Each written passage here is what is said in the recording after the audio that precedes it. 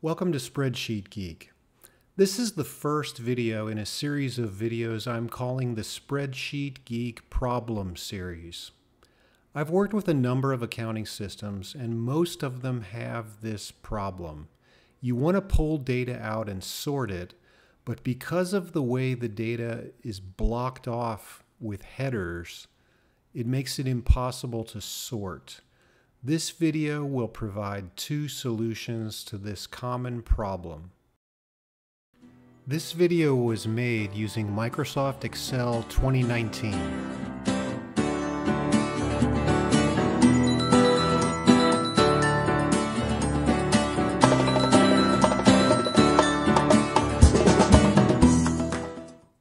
Let's take a look at what I'm talking about. This is a report that was downloaded from a very popular accounting system that begins with a Q, but there are many other reports in other accounting systems that look very similar to this. It happens to be an accounts payable report. We've got vendor names here on one row, followed by a listing of invoice numbers, invoice dates, due dates and amounts, and a subtotal for that vendor. Then we go on to the next vendor and so forth. Now imagine that this list is much longer. I always make these short so they fit on the screen and they achieve my purpose. But if you're in a business environment, in all likelihood, you're going to have 100 vendors and 1,000 invoices split up between them. So what's wrong with this report? What's this problem I'm talking about? Well, what I'd like to do ultimately with this accounts payable report is sort it by due date. And I want all of the invoices I need to pay first at the top. But I need to retain the vendor names so I know which vendors to pay. I'm going to want to create a new column for vendor name on each one of these rows, and then I'll just get rid of this row and do the same for each subsequent vendor. The way I'm going to do that is I'm going to use this column B, and you'll notice that this changes from a word to a date, which is a number. So that's something that the isNumber function can queue on. isNumber returns either a true or a false, depending on whether it sees a number in a cell. So if I ask it, do you see a number in that cell? And that's a date, it comes back true. But if I ask it what it sees in a cell like this, it doesn't see a date. So it's either a true or a false. So let's get on with this. What I'm going to do is insert a column. I'm going to right mouse click here and just say insert. That gives me a new empty column. And I'm going to widen that out a little bit so I have enough room for my vendor names. I'm going to use the change in this column from words to numbers to blanks to words and back to numbers. And I'm going to type in my if statement. And embedded in that is going to be my isNumber.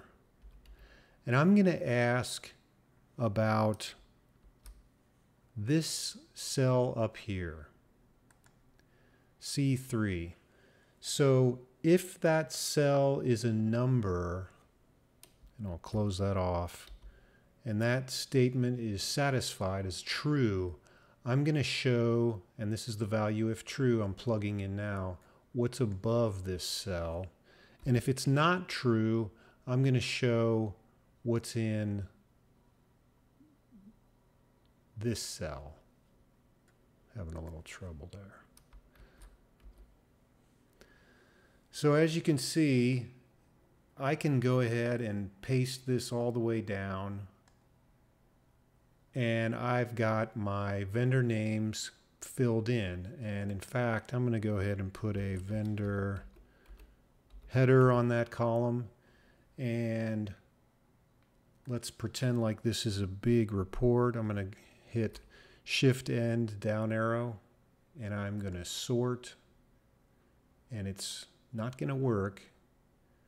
My data has headers.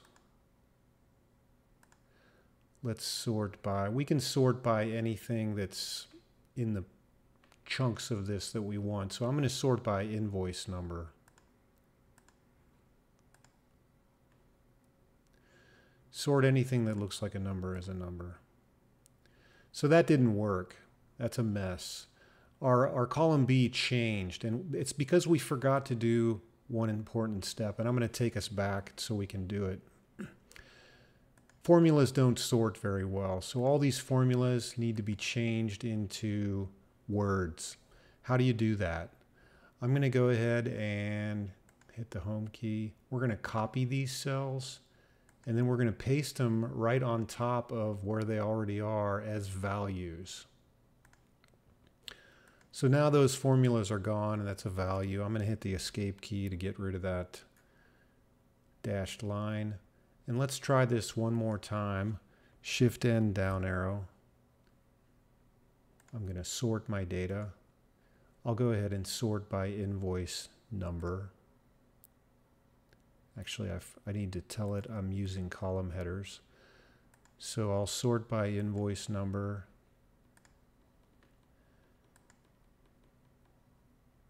And now I've got a bunch of garbage at the bottom. Those are all those rows I didn't want anyway, so I'm going to delete those. And now I have exactly what I wanted. Now I can go ahead and sort my payables list by due date, oldest to newest. So the bills that I need to most urgently pay will be at the top of the list. Now we have what we needed, a list of invoice numbers and vendors and amounts. We have everything we need to go into the accounting system and set up our check run.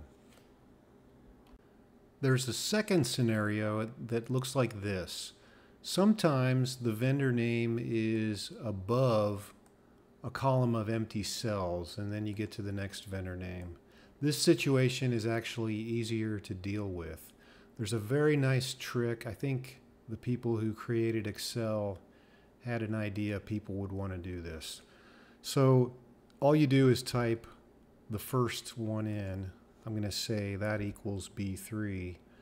And a very important step that's often forgotten, you go copy cell B4. Now, after you copy that cell, we're going to highlight column B, and we're going to use the Find and Select menu to go to Special. Now, you can actually get there through here if you hit Special, but I'll just use that one.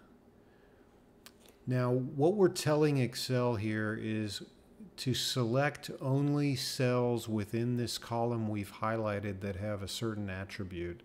So I'm going to tell it to select blanks. Now Excel is smart enough to know to stop here and not go any further. So it'll just go down to the bottom of your information. And from there it's pretty easy. You just paste and all of your vendor names appear. We'll go ahead and copy the whole column and paste as values. And I'll get rid of that. Now I'm in a position to go ahead and sort what's left. And I'll sort by invoice number.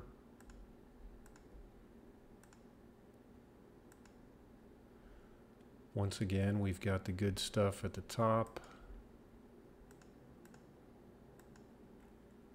And there you have it. Now I can go ahead and sort this by due date. And we get to the same place. If you've enjoyed the content of this video, please consider hitting my subscribe button. And if you'd like to see any particular problem solved in the future, please drop me an email and I'll try to get to it. Thanks for visiting Spreadsheet Geek.